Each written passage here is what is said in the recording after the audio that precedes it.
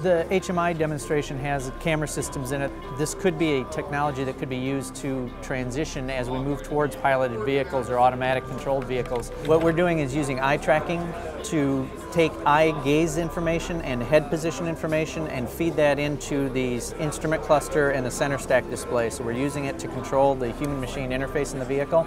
The primary focus right now is to minimize the eye movement from the road so that you're keeping your eyes on the road and your hands on the wheel. We put the controls in the steering wheel, and as we look at the items on the screens, we can select it with our eyes and make a quick selection on a steering wheel control and get fast response time. By looking at these different icons in here, I can move into, for example, an iPod selection and select a different song from an iPod. I can go back to the home screen. I can take a look at my map, see where I'm at on a destination. I can zoom in on that map or zoom out to a new location by looking at it. I can go back in, check my climate control, adjust temperature.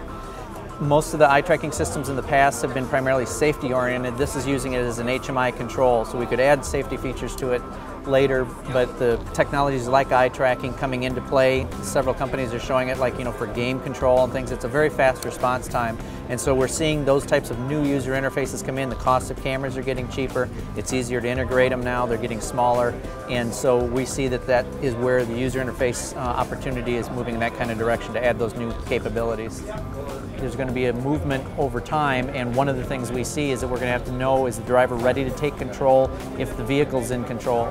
So we see a lot of these different technologies that we're trying to incorporate on that roadmap as we move forward to these visions of autonomous driving.